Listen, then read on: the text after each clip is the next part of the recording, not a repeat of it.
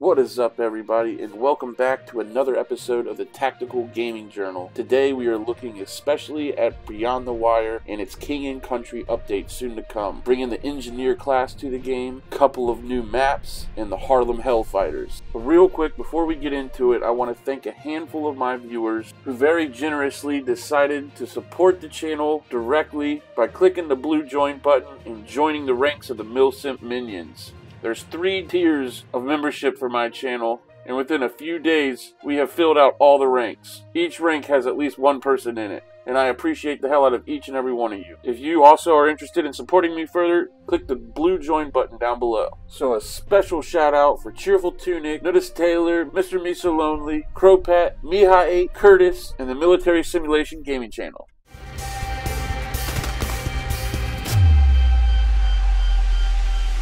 Given the extremes of trench warfare, engineering sections were often put to task to fortify and entrench positions across the battlefield. With hard cover and protection against enemy fire and the elements being a priority for the armies of World War I, these sections will be vital to any army looking to advance on the Western Front. This new unit will be able to place structures, defensive equipment, and various deployables to support their team. Whether the infantry needs an elevated firing position or secured rear position, these pioneers will create the strong foundation needed for the fight ahead.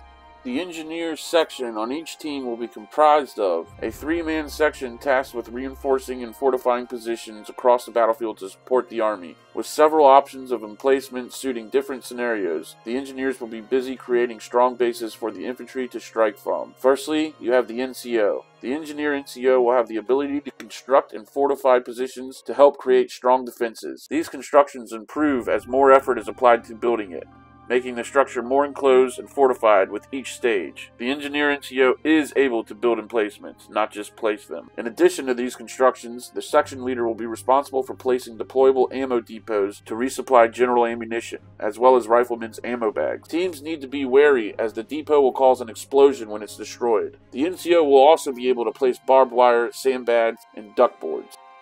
The 2 remaining roles that make up the section will also be able to affect the battle around them with their own selection of deployables.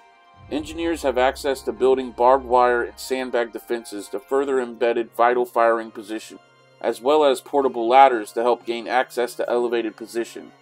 The sapper also has an access to a Bangalore torpedo, a long tube-carried explosive that can be used for clearing barbed wire and destroying enemy emplacements. Of course, it's subject to change with testing, but it seems for now the Bangladesh has got a 10-second fuse.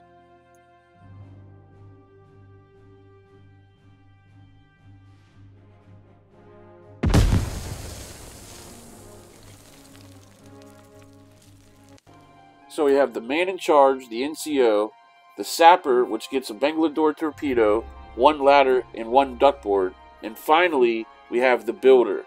No different than his other 2 counterparts, however the builder has 2 barbed wire, 2 sandbags, and 2 duckboards. He is definitely the grunt of the group.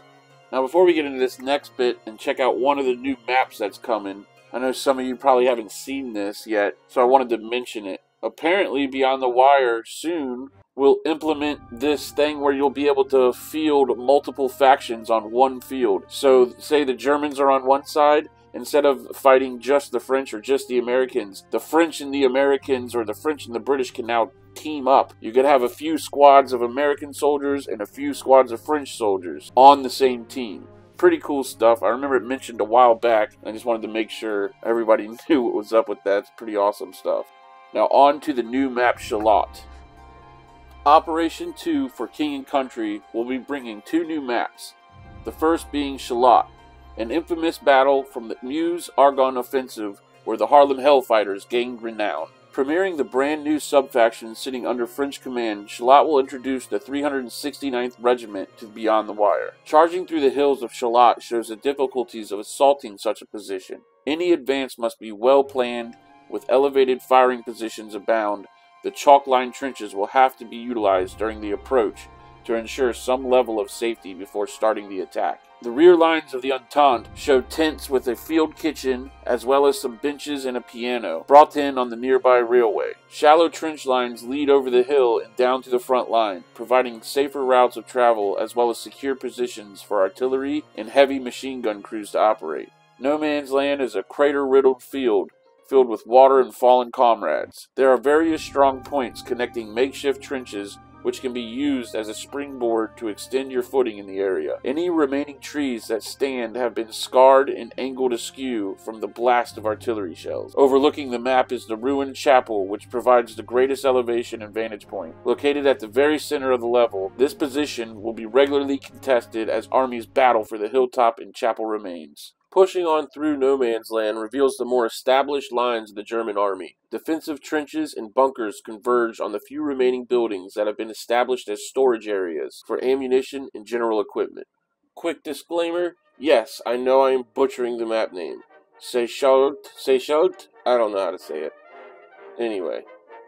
Now this update, Operation 2 for King and Country, was pushed back a couple weeks, but this was like a week ago, so shouldn't be too much longer. I would say within the month of April, we'll probably see this update come out. Now, of course, Beyond the Wire's player numbers have dwindled, and hopefully this update can restore the player numbers we once saw when it first released. It's one heck of a game, and I know optimization has a lot to do with a lot of the people leaving, so hopefully the devs will find some time to optimize what they already have out. Because definitely of the 3 games, Squad, Postscriptum, and Beyond the Wire that are built on this Squad framework, Beyond the Wire probably is the least optimized of the 3. But that's completely natural as it is the newest one of the 3. Anyway, I really hope the future is bright for Beyond the Wire. I think it is, regardless of the naysayers and the low pop numbers. Given time and development, I think Beyond the Wire will fare just fine. Now, however, some of you may not have seen this yet, but Tannenberg and Verdun, as we already know, one of the first World War I indie games, is getting a new expansion, the Italian Front. So I'm definitely going to do some content on that as it nears release. Alright guys, thanks for watching, and I hope you're as excited for Beyond the Wire as I am.